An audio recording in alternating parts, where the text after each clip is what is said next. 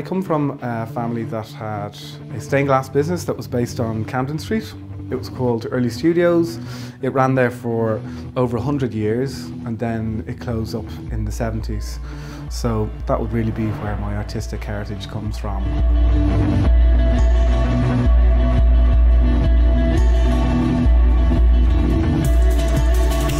One kind of strong visual cue that I take from my family's heritage is this sense of a stained glass style.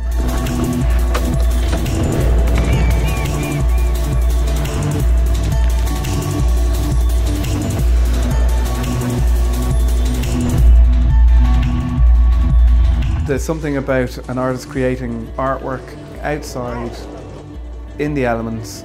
It's a really positive experience.